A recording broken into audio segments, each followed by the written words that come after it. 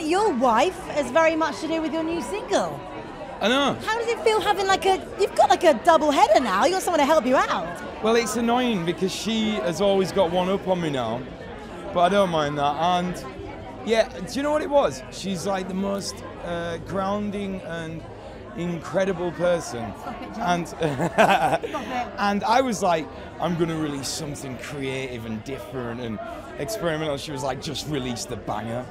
She's like, it's catchy, it's feel good, release the banger. That's everyone. That's what everyone's calling it. Everyone's just saying banger.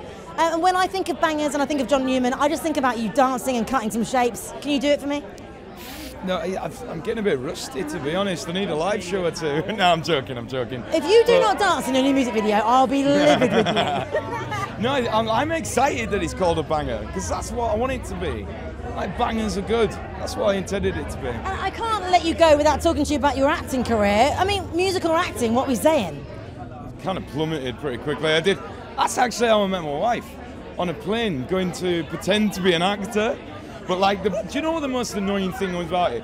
Like, it was in the paper yesterday, like, that I thought I wanted to be Leonardo DiCaprio.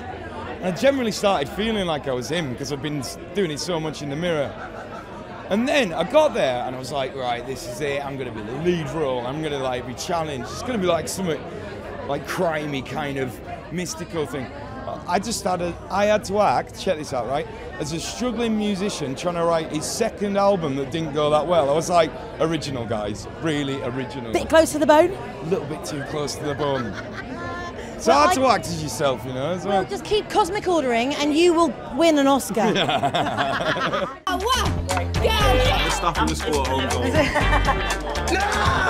on.